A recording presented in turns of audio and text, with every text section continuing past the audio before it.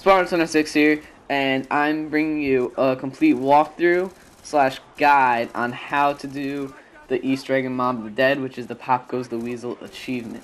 The requirements for this are you need to have 2 to 4 players, you also need to have the Hell's Retriever, which is the Tomahawk, and you also need to be able to build and refill the plane.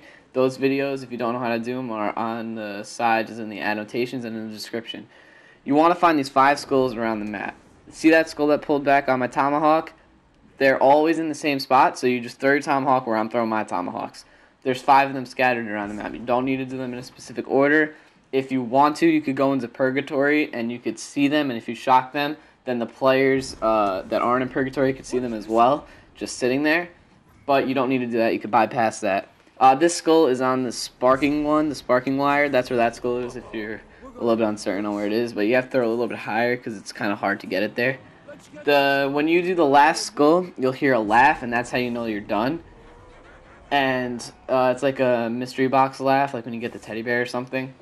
The next step to this Easter egg is to go into the warden's office and to go to his table, his desk, and a blundergat will just appear after you get all these skulls. And you have to pick up the blundergat.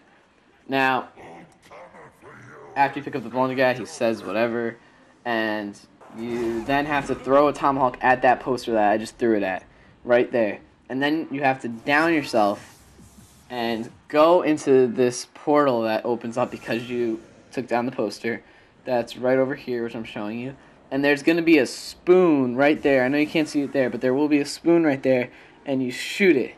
And you zap it, and then you'll hear someone speak, and then you'll know you've done it.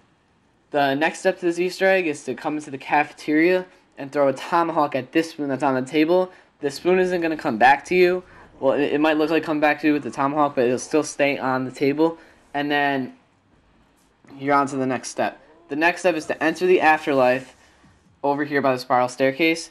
And what I advise for you guys to do is to have 2 afterlives to do this. Like have 2 different people get ready to do this, get a crawler or something. Because there's no way you're going to be able to do all these digits in one life.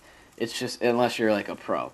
These codes that are on the top left here, those are the codes you have to enter to do this part of the Easter egg. There's no specific order. You just put them in whatever order you want, and you just go with it. You'll know you could get to do this part if the switches are flickering.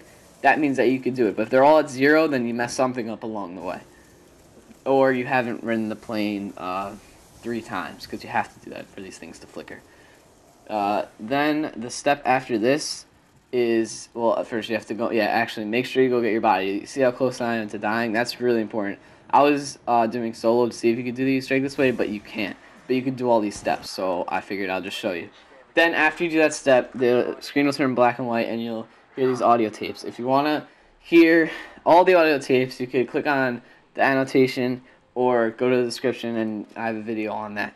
Now I'm just showing you where all of them are. There's only one spawns at a time, so once you pick it up you have to listen to it, and this is the order they spawn in. Once you pick it up you listen to it, and you go on to the next one, and the next one, and the next one, and the next one. Now this is almost the last step. I'm just showing you where all of them are just in case you get lost, because you have to pick these up to do the next step. So after you do this one, there's one coming up the stairs to get to the roof, and you just grab it, and that's the last one. Now this step, you have to have one person down themselves, using this way, not like kill themselves, and you have to go into Purgatory mode. Make sure the plane is refueled for this part. Make sure you refuel the plane. Don't go on it, just refuel it, make sure it's refueled. And you're going to want this character to go up to the plane, and it's in Purgatory mode, and hold X. Now everybody else automatically goes into Purgatory mode, and they're automatically on top of the plane when that one person does this. So then there's a cutscene. I'm just going to let you guys watch this. I cut out some of the battle stuff because it was really long, and there were a bunch of zombies on the bridge and stuff. But yeah, it gets pretty hectic. And what happens is the weasel turns on you guys. So whoever's playing as the weasel has to kill everyone else, and whoever's not playing as the weasel has to kill the weasel. Now you revive your player's sitting in the electric chair, and this is the vision of everyone else trying to kill the weasel. this is what happens, and then I show you what happens when you're the weasel. This is what happens when someone else goes on the plane in purgatory. That you just drop. You see what I mean? You have no control over it.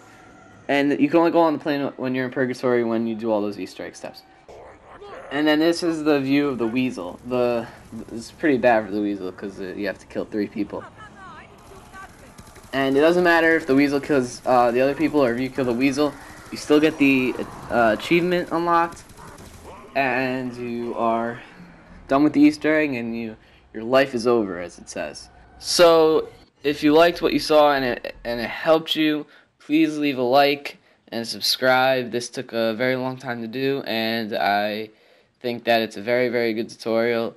Please, if you have any questions, please ask with the comments below. Thank you, and I will see you later.